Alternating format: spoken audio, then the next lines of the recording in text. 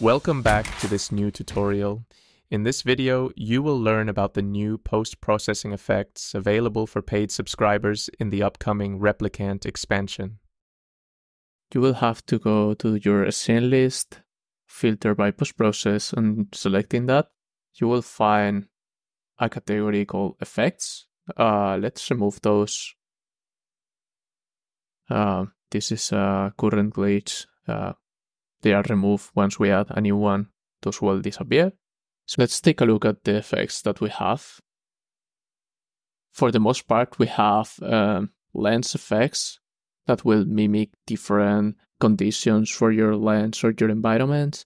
We have imperfections of the camera, for example, lens distortion, chromatic aberrations, film grain, etc. And then we have a bunch of effects that will mimic toon shaders or hand drawing effects, more like comic style or cartoons.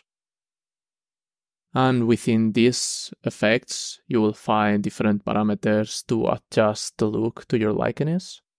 Okay, let's add our first effect. Let's move the character under this light here. And now let's go to the post-process, add effect, stylize, and you can hover over each effect to see what they are doing.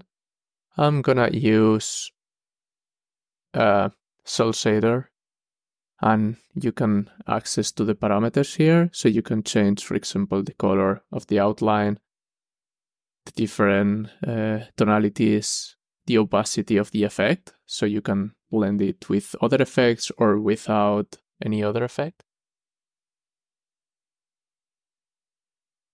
Feel free to play with these parameters until you get the effect that you desire. Keep in mind that the lighting on your environment can have different effects depending on what post-process effect you are using. So, for example, if I come here to this hand drawing effect and I disable the sky, everything goes darker. And if I come here, let's reduce the cloud amount and let's move the sun around, you can see how you can affect your scene with a lit area and a shadow area.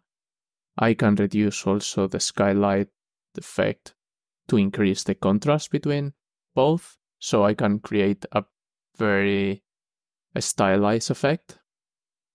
But there are other post-process effects that are not affected at all by the lighting of your environment. So if I come to the post-process, let's remove this one.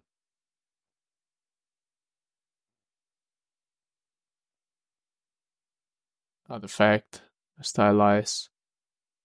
And we have this one. As you can see, there is no difference between where the light is hitting or where the shadows are.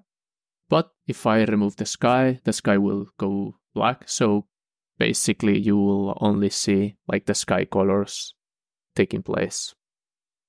And then you have other effects that will get more affected by it. So if I come here, remove this one, and let's add, for example, this one. As you can see, it's adding a black outline, but it's pretty much affected by any lights we add into the environment. If I grab this, as you can see, I can control this. So you can create different effects with that. Also keep in mind that the look of the post-process can be a bit different once you render them.